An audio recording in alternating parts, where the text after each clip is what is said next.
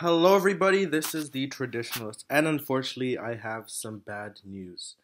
So, as we all know, liberalism is about free speech, right? Wrong.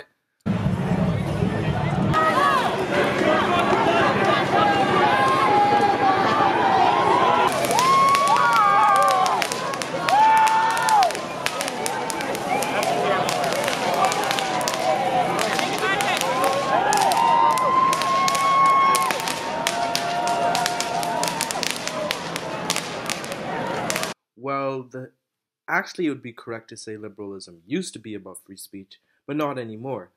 So, whether or not you agree with free speech, the fact is, being a liberal used to mean you believed in free speech. That was one of the main things about being liberal. It meant allowing people to say what they want. You're just a white fucking privileged racist fucking male that doesn't stand for women's rights. Get the fuck out of here, fucking dipshit, and get that camera out of my face. And not being censored by the government. In fact, conservatives used to, censor people who they didn't like, and the liberal movement emerged as a reaction where they said that people should have the right to express their opinions. However, funnily enough, now everything has completely changed. Nowadays, being a liberal means that you do not support free speech because it hurt my feelings. 35th President of the United States of America. So, despite the fact that we live in a so-called liberal West, in reality, censorship is coming back. And that is because some social justice warriors had their feelings hurt. Oh, boo-hoo-hoo. Oh, feels so bad for you. Yeah, I'm talking about you, Trigglypuff.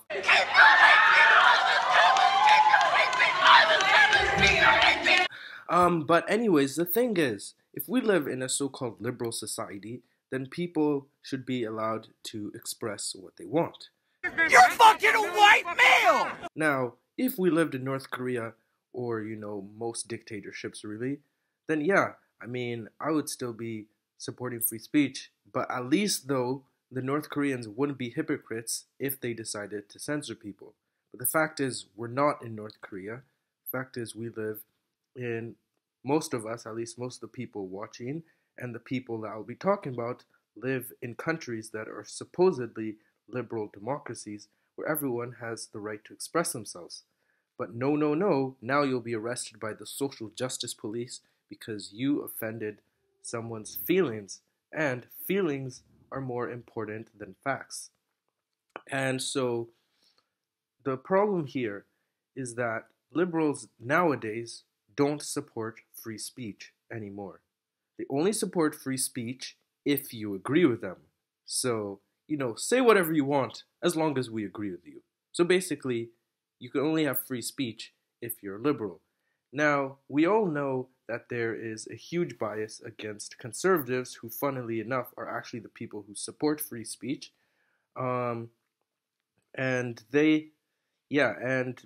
saying something conservative will get you a lot more backlash than saying something as a liberal.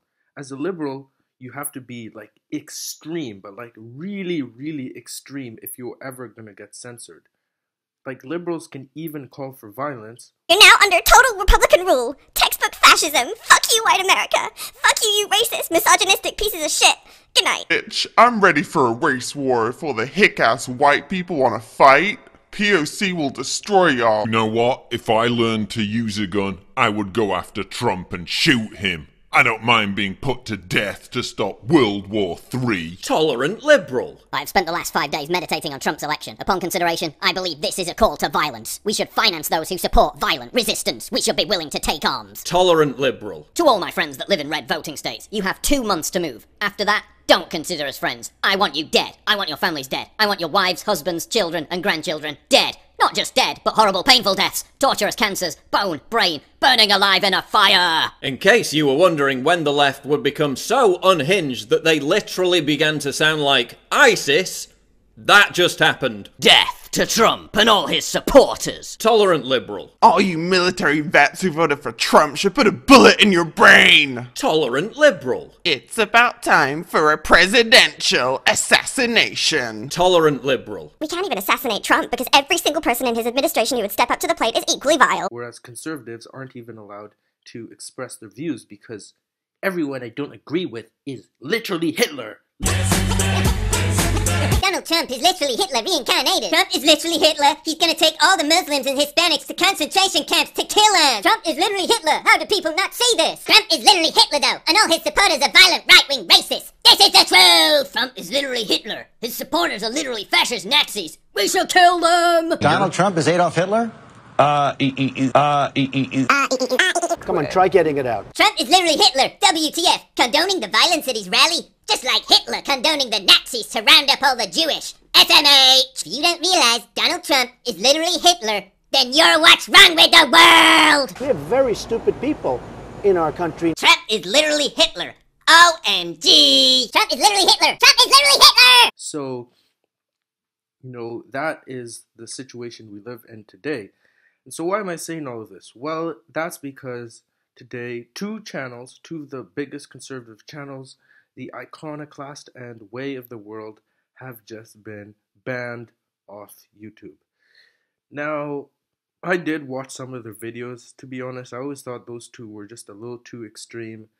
They seem to be, they reacted to, the kind of insane liberal world we live in today. But I kind of think they overreacted.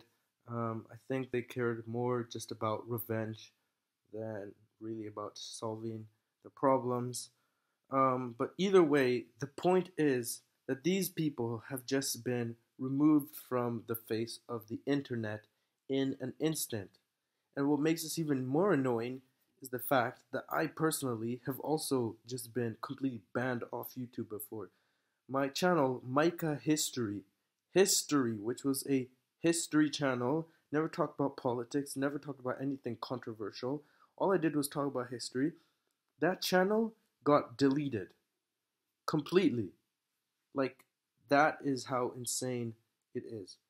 So that's why I feel bad for these people, because they just got their whole channel just wiped away, and now they'll have to, unless YouTube puts their channel back, even if they decide to restart, they'll have to go and find subscribers all over again. And in fact, my new channel, Mike History 2, which if you haven't subscribed to, you should go subscribe. I still haven't reached the same amount of subscribers I used to. Why? Well, that's because of all the damage done by the time I was banned off YouTube. And so what I'm trying to say here is that you can't just ban people off YouTube. Okay? You can't just ban someone just because you don't agree with what they say. As long as you're not encouraging people to murder someone, I think everyone should be allowed to say what they want. And in fact, YouTube used to be just that. It used to be the place where everyone with edgy opinions could go and say what they wanted without being persecuted. But now we live in a day of age where there's freedom of speech, but only freedom of speech for everyone who agrees with social justice warriors. Shut the fuck up for the 50th billionth time. If you'd fucking listen. For example, yeah. The MRA group. Can you shut the fuck up for a second too? Anyways, I'm not done. Not done. Shut the fuck up.